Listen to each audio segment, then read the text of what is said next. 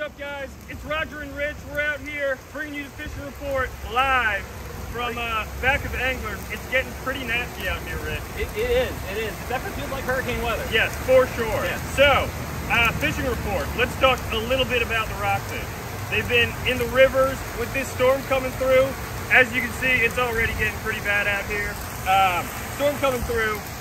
Probably gonna push some stuff out of the rivers, maybe into the bay. It's gonna mix up the water a little bit. We were just talking about colors you might want to use. So yeah, definitely in cloudy conditions like that, dark colors. So black, purple, like Roger's rain jacket made by Grundon's. Great beautiful water rain jacket. propelling apparel, as well as our bibs made by Pure Lure. Definitely want to check those out.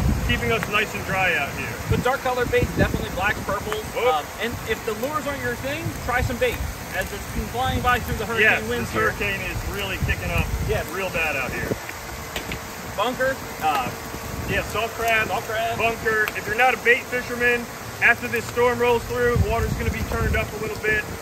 Probably a good time to maybe use bait.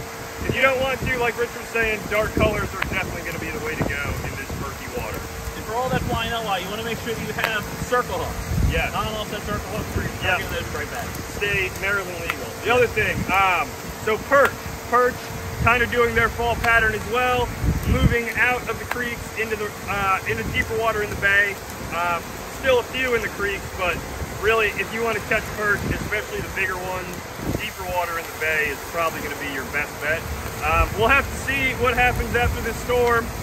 So next week we'll probably have a lot better info for you, just regarding what to do now that this massive storm has pushed through. Thanks for watching, guys. Stay safe out there. Have fun. Yes, stay safe.